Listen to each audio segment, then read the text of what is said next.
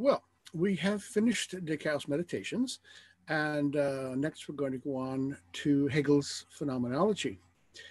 Normally, these two philosophers are thought of as rather different, but I want to show how we get from one to the other and suggest that, in fact, they're not entirely different. So I've entitled this talk, which is lecture 13, German Idealism, Descartes to Sartre. Now, this is a little odd because the tradition of German idealism usually is traced from Kant through Hegel, Feuerbach, Marx, perhaps Nietzsche, all of whom obviously wrote and thought in German. Sartre was French, although he had ancestors from Alsace, which is the most German part of France. Albert Schweitzer was his cousin, and he was influenced by the philosopher Heidegger, with whom he studied at one point, and participated in the recovery of the writings of the young Hegel and the young Marx in France in the 1930s. Descartes, however, had no direct connection to Germany. Indeed, Cartesian clarity is often contrasted with German woolliness and thought to be the hallmark of distinctively French philosophy. So, our starting point from Descartes to Sartre demands some explanation. There is, however, in fact, a line of argument running from Descartes through Hegel and onward to Sartre by means of Kant. As French philosophers go, Sartre was rather un-Cartesian, or at least a rebel against received French philosophy of his day. However, Descartes' influence is conveyed also through the legacies of Kant and Hegel. One might regard Descartes as the original existentialist, in that he pioneers a point of view in philosophy which takes as its starting point individual consciousness. Kant carries this forward, Hegel follows up. So I put berets on all of them to suggest kind of tongue-in-cheek an existentialist interpretation of all of these philosophers. Kant's notion of freedom, autonomy, will undergo further development by Hegel and Sartre. So first of all, Hegel gets from Kant two things, an epistemological point and an ethical point. The epistemological point has to do with Kant's notion of autonomy, of phenomena, and the ethical point from Kant's notion of autonomy. Kant in turn gets from Descartes the notion that knowledge proceeds from the standpoint of the perceiving subject. What makes Descartes seem the progenitor of German idealism is exactly the same thing that makes him the first modern philosopher. And that is, he asks the question, how much of my perception of the world, how much of it is my perception of the world, and how much of it is my perception of the world?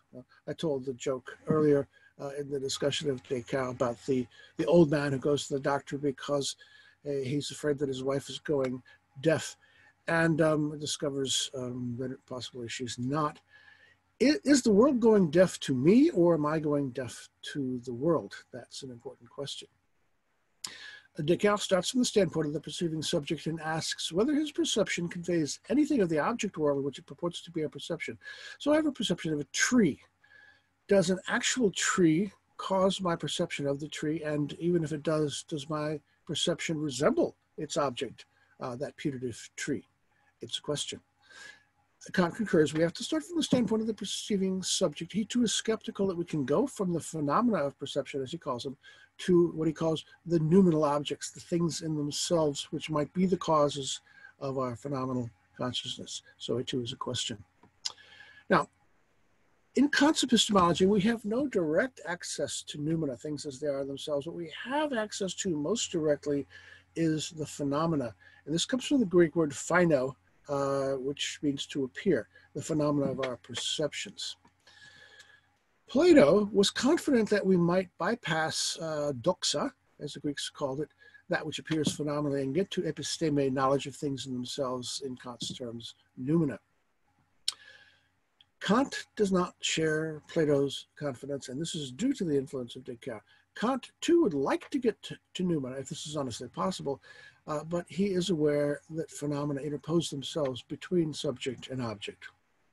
Now, although as we've just seen, Kant gets this from Descartes, taking the point of view of the subjective observer is often credited as Kant's Copernican revolution in knowledge, so to speak.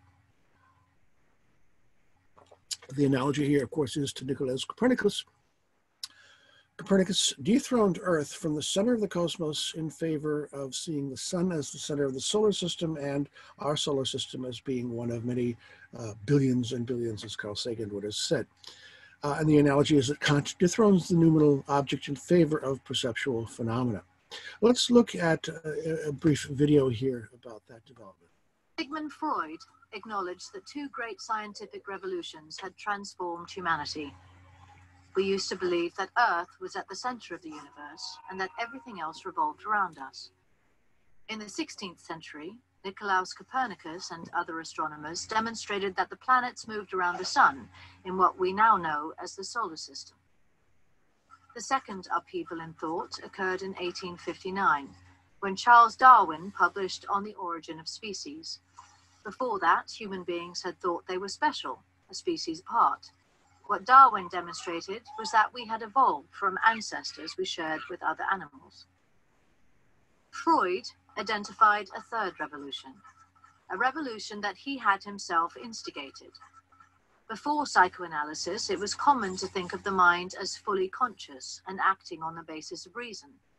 Freud's research into the unconscious and the spell it cast over all our actions undermined that way of thinking. And of course, Freud thought he was up there with Copernicus and Darwin. He neglects, of course, Thales' revolution, as we've mentioned before. But still, three major revolutions in our ways of looking at ourselves.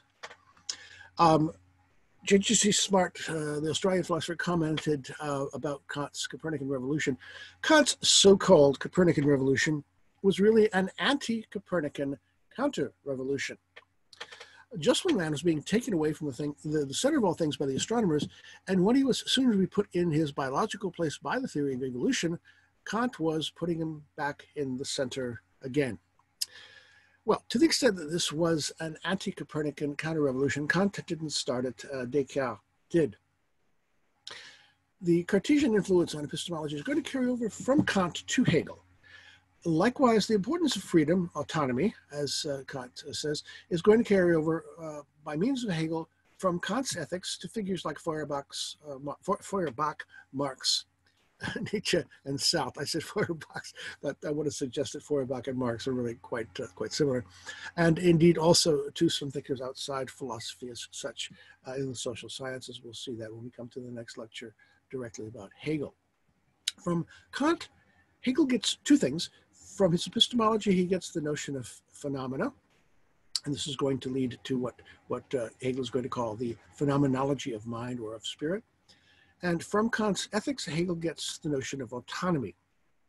Well, let's look at these two in a little more detail. Hegel gets from Kant, the notion of phenomena. Hegel's going to make virtue out of the Copernican necessity, where some would see a tenuous connection between noumena and phenomena as a liability. Hegel's going to ignore this difficulty, and he's going to take up Kant's notion of phenomena without worrying about any noumenal connection in order to explore how phenomenal perception works itself out, considered from within the standpoint of the subjective consciousness. And this is why Hegel calls his first book, the one we're going to read, by a word that's new to philosophy, phenomenology. Second thing Hegel gets from Kant is the notion of autonomy. Now, we looked at this briefly a little bit before. The word comes from its Greek roots, auto for self and nomos for governance. So, for example, an automobile is a self-propelled vehicle, and nomi, heteronomy, autonomy, etc., is to be governed. For Kant, we're most human when we act in an autonomous manner, that is to say, in a free and self-directed manner. To the extent that we do otherwise, our humanity is diminished. Now, lots of other people have said more or less the same thing. What's particularly interesting about Kant is that he makes autonomous action the foundation of ethical obligation, and this is most unusual. Kant is the modern philosopher of ethical duty, and again, we discussed this in the section on ethics at the beginning of the course. He's also the philosopher of human freedom. For Kant, duty and freedom are not opposed, they go hand in glove. For Kant, a duty is not an external command upon me. It's the free embrace by each individual of what reason shows me to be imperative. And reason, Kant thinks of as the individual capacity to be universal. For Kant, if I do the right, what is objectively the right thing, but I do it merely in response to somebody else's external command, well, then my action is not really ethical. Ethics is not a matter just of doing the right act, but of doing it also for the right reason and the right spirit. For example, gratuitously killing another human being is not a good thing to do, but if I refrain from doing that, if I refrain from murder just because it's illegal or because I'm afraid to anger the gods, I'm not doing my duty and I'm not acting ethically. Only if I refrain from murder because I see how not refraining violates the categorical imperative, am I acting rightly? And again, this for you guys is by way of review. On the other hand, if I do act rightly, recognizing, for instance, that everyone has a right to live just as I also have the right, that I would not want to endorse the kind of world in which anyone might gratuitously take another person's life, simultaneously then I'm doing what's good for humanity as a whole, and I'm also acting in accord with my own true inner nature. So Kant's way of looking at ethical obligations and duties is not the usual way. Most people view duty as an external imposition, a monkey on my back, so to say. The usual way of looking at duty in this fashion is what Kant calls heteronymous.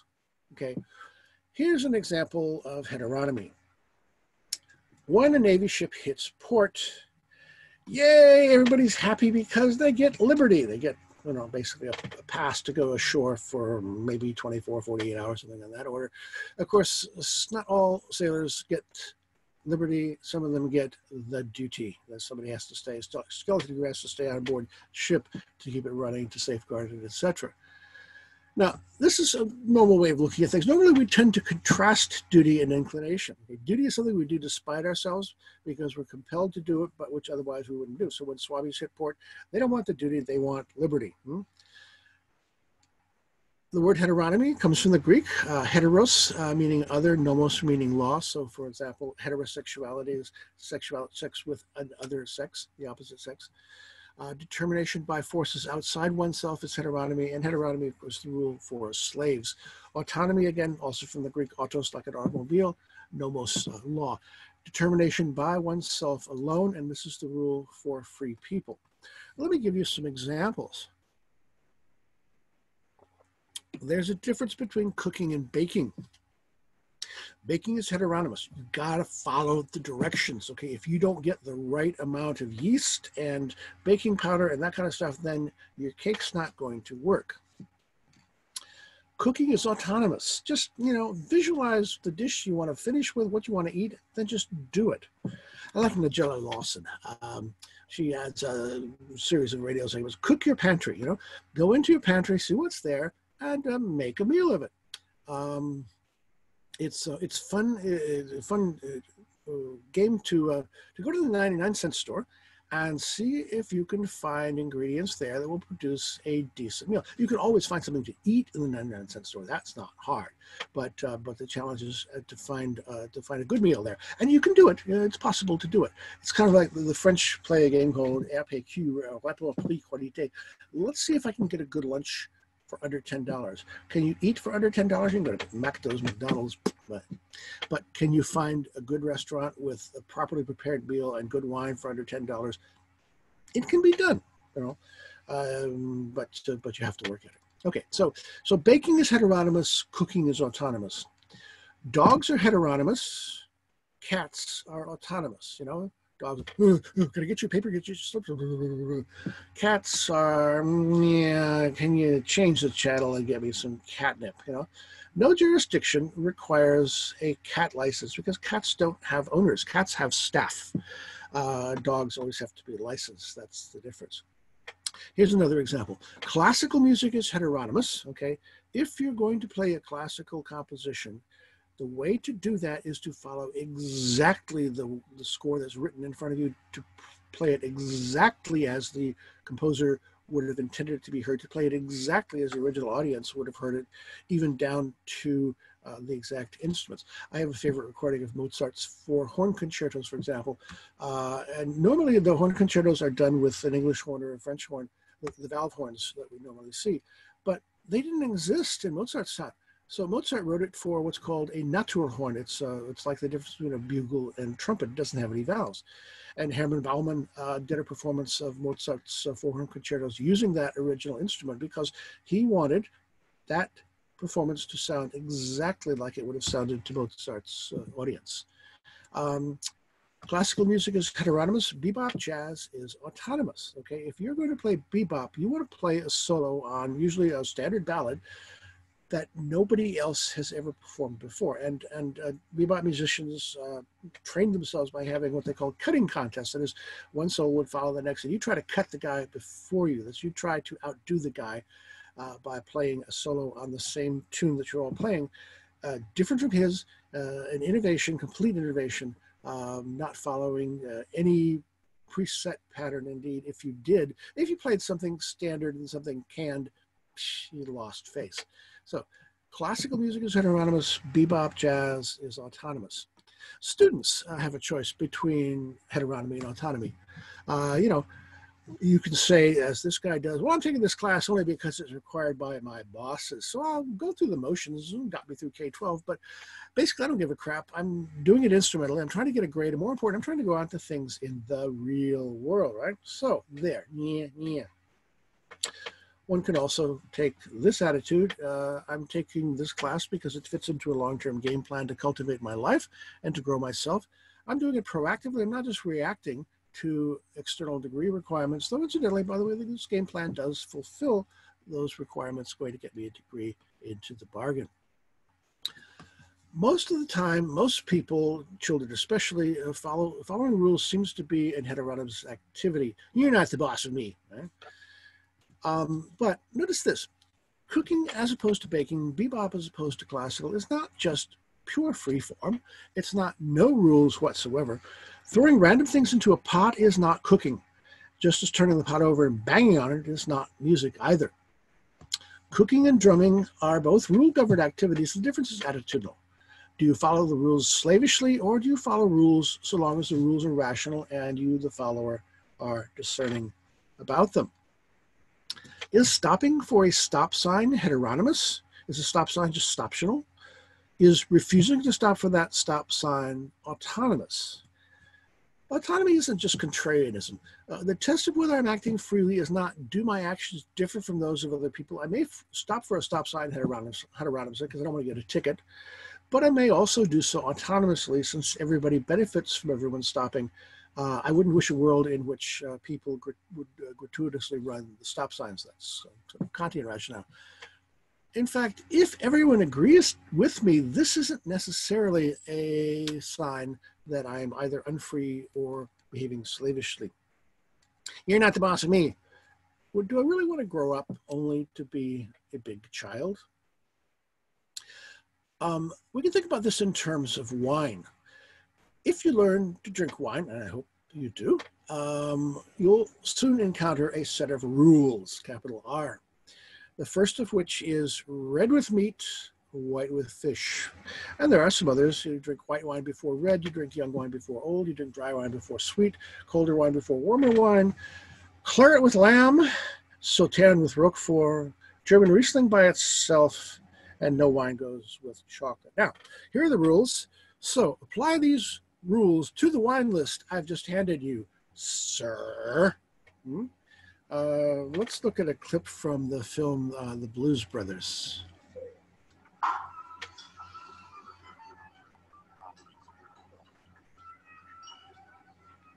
Wrong glass, sir.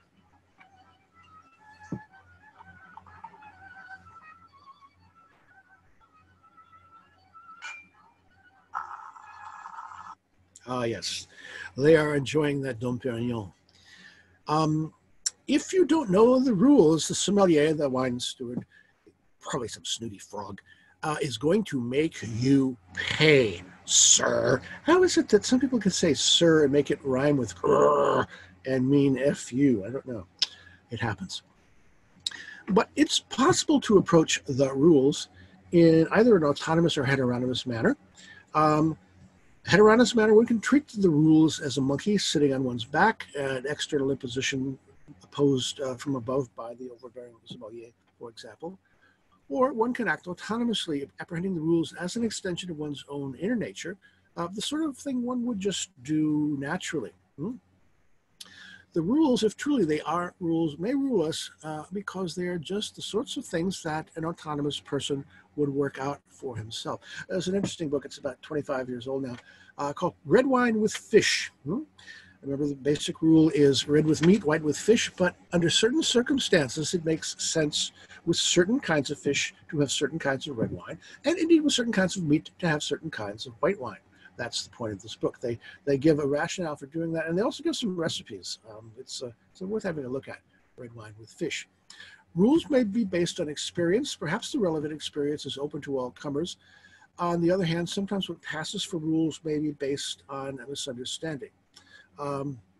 So Rosengarten and Wesson, the authors of this book, find that some standard rules are useful because they represent the fruits of common experience. They're the sorts of things that would work out for myself. Some rules are exaggerations of what would otherwise be good ideas, which can be corrected in light of improved knowledge. And there are some general principles of chemistry and taste that can be applied.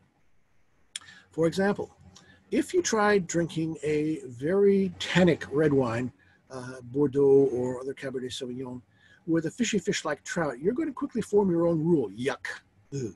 It's a nasty experience. Do not put this in your mouth. And likewise, if you try drinking a rich, sweet wine like a Sauternes with a fishy fish-like trout, you're going to discover also yuck. But strangely enough, a sweet wine like this is a really good match with a salty, pungent blue cheese like Roquefort. Classic match. Now, not all fishes are alike. Unlike trout, salmon is not a very fishy fish. Tuna, another good example. So these can go well with red Pinot Noir, including fine Burgundy. So sometimes red wine with fish. Or with a good Beaujolais, again, a light red wine from the Gamay grape, can go well with a non-fishy fish. Claret, red Bordeaux, basically, which is made primarily from the Cabernet Sauvignon grape, is the classic match with lamb. I think about my own professor, Richard Rubenstein, who taught us about this at Florida State. He had a famous wine lecture that he would launch into spontaneously once a term, but he waited to hear this one. It was a good lecture. Whether it's young or tannic, whether it's aged with tannins or mellowed out, it's all good claret with lamb. But Rosengarten and Wesson pair a 2-year-old white Burgundy made from the Chardonnay grape with spicy fried lamb chops, and note that certain red wine pairings would not work with this particular preparation. So sometimes you can have white with meat. My teacher's teacher, Brian Wilson, who's up at All Souls, sarcastically said to me one day, well, you know, Riesling, it's just for women's colleges in the summertime. And that's the kind of standard, particularly in England, the standard view of what Riesling is. It's thought of as sweet wine, just too cloyingly sweet to pair with any food, although it might be a thirst quencher on a hot day. But Schloss Vollrads, which is one of the great German Rieslings, is a bestseller in Japan, where it's often paired with sushi. So try a Qualitätswein mit Prädikat like a cabinet, and you'll be pleasantly surprised. So tell the sommelier to take a hike and own the rules for yourself, if not necessarily quite like the Blues Brothers did. I take it that Rosengarten and Wesson are not just giving a commercial for Outback Steakhouse. They're not saying that no rules, just right, but they're recommending that rules be followed and formulated, but in an autonomous manner. Work smarter, not harder, is their point, I think. And that was Kant's point about rules, including moral rules. We should expect duty to coincide with inclination not to fight it. So Velociraptor asks the question, if someone tells you that you should form your own opinions, act autonomously in other words, and you agree with them, are you still following their advice? And if you agree with someone else, are you really forming your own opinions? Kant would answer yes to both these questions. If you follow someone else's advice to be free, you're still being free. And you might readily form an autonomous choice which coincides with others' autonomous choices, everybody stopping at the stop sign, for example. Autonomy is not just contrarianism. Heteronomy is not just the fact of agreement with someone else's opinion. Not only does the content of what I do or say matter, my reasons for doing so also matter. In an important sense, contrarianism is just heteronomy. It's defining yourself reactively by someone else's agenda. So it may set out to be independent, but it's in fact dependent. Now, following Kant's lead, Hegel is going to explore the birth of society through the choice to act either autonomously or heteronomously. And he's going to do so furthermore by tracing a phenomenology of human consciousness and its evolutions. So we find that Hegel, stood on the shoulders of Aristotle as well as of Descartes and Kant. Feuerbach, Marx, Nietzsche, Sartre, Weber, Durkheim, Freud, George Herbert Mead, Cooley, Charles Hilton Cooley, Reisman, Marcuse, Galbraith, and others stood in their turn on the shoulders of Hegel, as we'll see in the next lecture. In particular, Descartes was the first modern philosopher in as much as he recognized that knowledge must start from the standpoint of the knower. Kant's Copernican revolution followed Descartes' epistemological lead in this regard, and Kant's point of departure is not only Kant's epistemology of phenomena, but also Kant's ethics of autonomy. Through the medium of Hegel, Kant's going to continue to shape the rest of the German idealist tradition, and even beyond philosophy is going to have an influence on modern thought. Thus it is that German idealism runs from Descartes to Sartre. That seems a little weird to state, but I hope now, having listened to what I've had to say, it makes a little more sense. From Descartes to Sartre and beyond. So now we're ready to go on and to consider that major work, The Phenomenology of Mind by Georg Wilhelm Friedrich Hegel. And that's our next lecture.